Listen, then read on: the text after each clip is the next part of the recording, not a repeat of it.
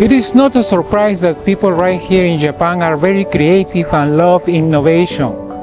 From vending machines to robotic, from science to anime and trains, the inventive of the people of the rising sun are countless. We are here to explore how technology are adopted so quickly here in Japan.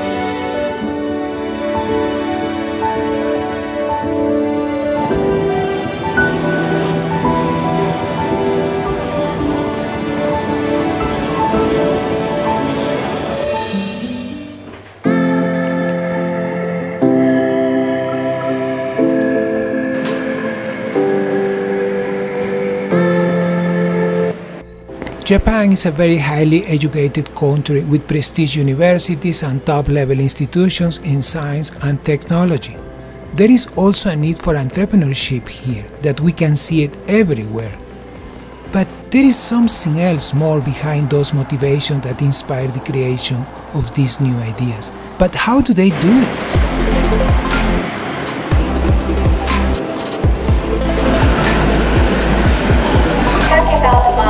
And the future.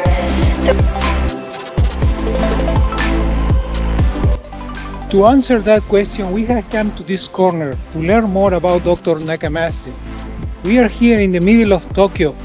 This is the home of the most famous and flamboyant inventor of all times. This is Dr. Nakamatsu's home. Dr. Nakamatsu claims more than 3,500 patents. He invented even the floppy disk.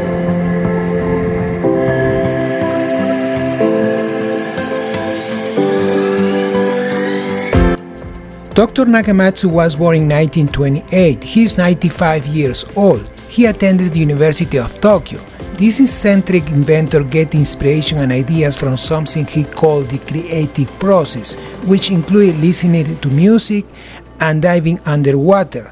NakaMats claims more patents than any other inventors, which include the floppy disk, the digital watch, NRX, a system for generating oxygen and hydrogen, 5-phone, jumping shoes with a spring on their soles, cerebrals, an armchair that improves mental function by cooling the head and heating the feet, a cigarette-like device for activate the brain, and of course the popular wig for self-defense to hit an attacker.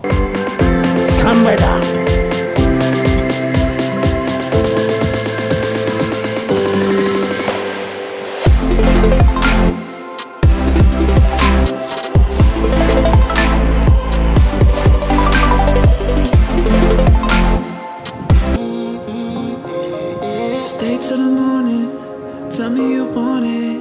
You know I'll go on and on, cause you're too important. I'm honest, too honest.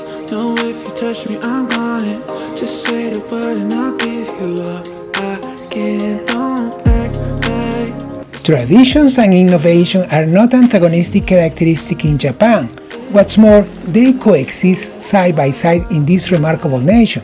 In fact, Japan holds the secret to their success deep in their cultural heritage, which formed the foundation for embracing innovation without sacrificing tradition. The main principle in every aspect of Japanese life is kaizen, which means relentless pursuit of continuous improvement. That particular Japanese mindset is key to their own success as a nation. This important concept is rooted in a day-to-day activities, resulting in meticulous attention to detail and commitment to quality.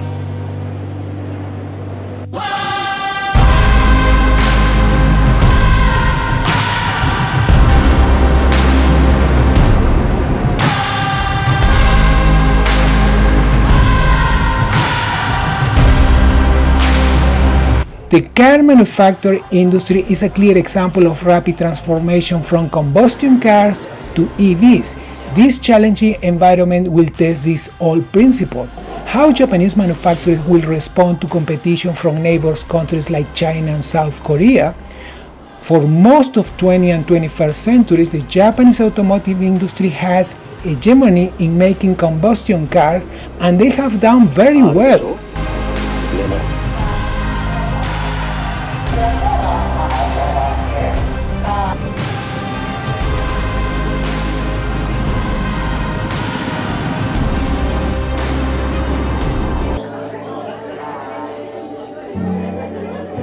For a minute and we're quiet, it feels like it was before. But in Japan, innovation means helping people rather than just profiting. A clear example is in this robotic cafe, where the fishing staff work from home because of their disabilities. They are perfectly capable of having a conversation through a screen and a speaker installed in the robot.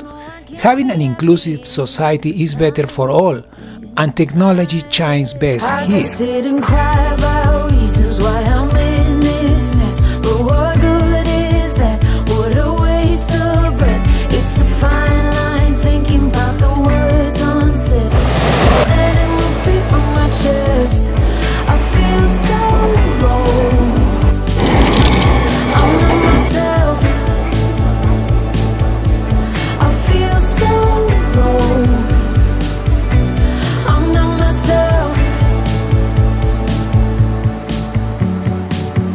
Was there something in the wind? Was it meant to?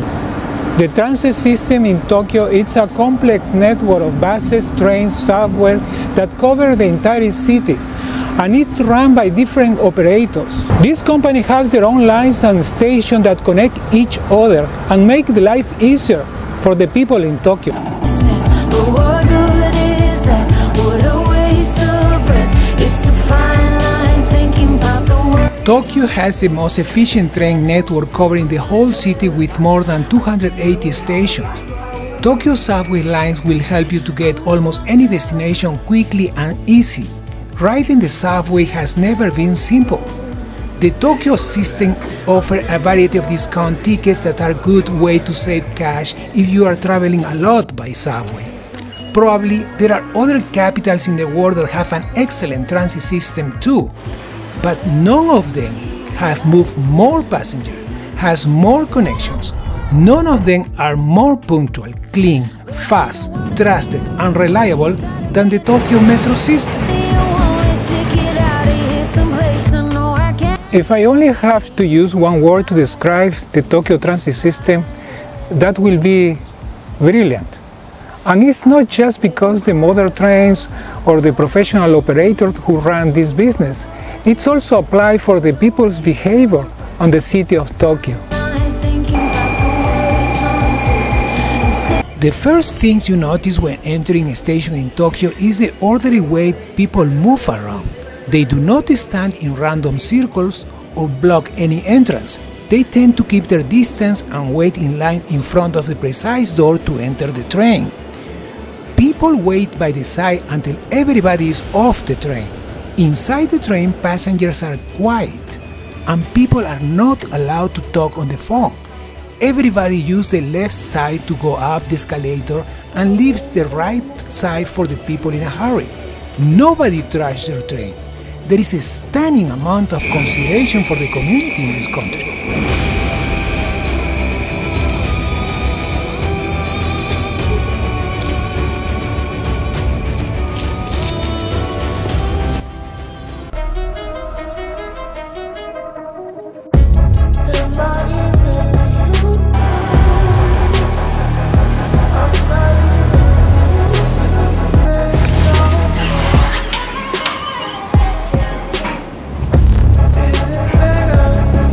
Show.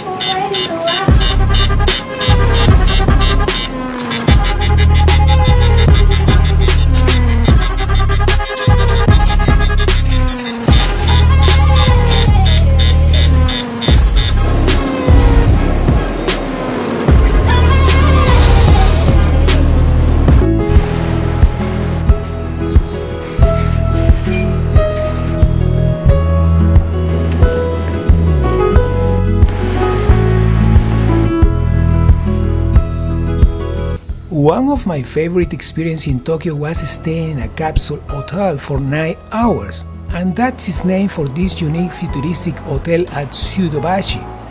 Sometimes you just need basic amenities in a big city, or maybe a few hours of napping.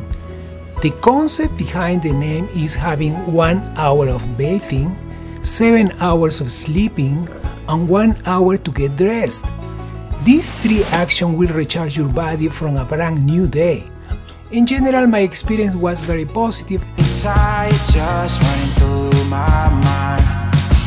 Wonder if there's peace I prefer, instead of always being on the grind. I need a new purpose. I'm looking for so much more. Don't leave me here searching. You're just what I'm longing for. Times are getting crazy, everything seems hazy. Is there some place for safe I can go? Run away, run away, run away.